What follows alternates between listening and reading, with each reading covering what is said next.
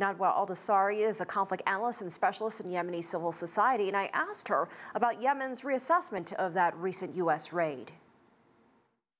I think for the Yemeni government, this is mainly driven by the fact that the raid happened in an area where it has local allies fighting for the Houthis. The government has not made any major or substantial military wins since July 2015, so it cannot afford any losses.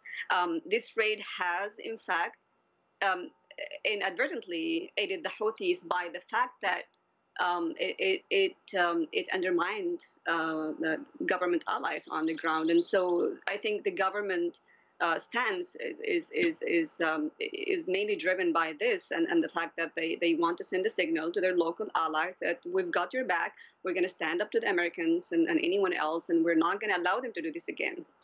So could we see an impact on future cooperation on counterterrorism operations within Yemen and the fight against al-Qaeda? I don't think it would affect the cooperation per se, but I think it would affect it would affect counterterrorism efforts at large. This heavy-handed approach is very unhelpful. The raid it took place in an area that is contested between the Houthis and local tribes, and so unintentionally aided the Houthis. And this is not the first time. The drone strikes back in October 2014 actually helped the Houthis gain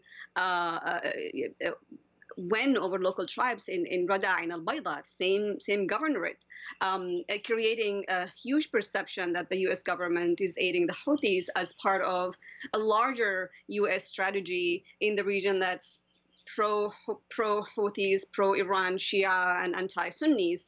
And so this raid reinforces that perception that has been around for a couple of years now. And so it created a lot of resentment against the U.S.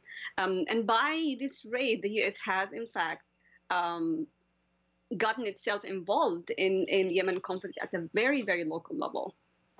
So how would you characterize the situation inside the country right now? The country is at war. There is a peace process that is pretty much elite-driven, elite-controlled, that doesn't seem to be going anywhere, and I think will not go anywhere because it ignores all the influential and credible and legitimate local actors. There are pockets of violence here and there. The government services almost do not exist.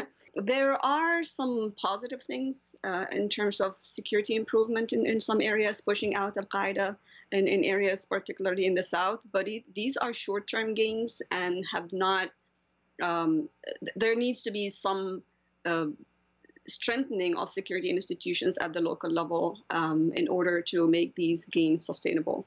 Do you think the situation in Yemen is getting enough attention around the world?